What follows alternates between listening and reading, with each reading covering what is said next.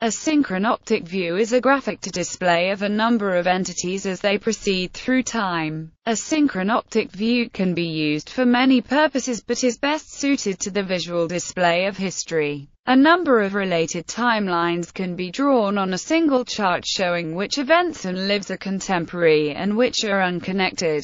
A synchronoptic view has important educational advantages. Visible information is much more easily learned than when it is presented only in pure text form. History is an ideal subject for a synchronoptic view. Multiple timelines are able to show how events interacted. Multiple lifelines can show which people were contemporaries. A combination of maps is also synchronoptic when it displays successive moments in time. Etymology. The concept in question is made visual, hence optic. The elements are displayed synchronously, i.e., which events in one area happened at the same time as events in another seemingly unrelated area. Thus synchronoptic. Synchronoptic also means visible at the same time, or with parallel views, i.e., the user gets a view of all the information in one go. Carte chronographique et. Jacques Barbeu-Dubourg was the first to develop a synchronoptical visualization with his chronographie universelle and details qui indépendent pour la chronologie and les généalogies, abbreviated to carte chronographique et. The chronographic chart consisted of 35 prints which were designed to be struck together in a row, enabling 6,500 years to be represented in 6.5 meters. The horizontal axis representing the passage of time was consistent throughout,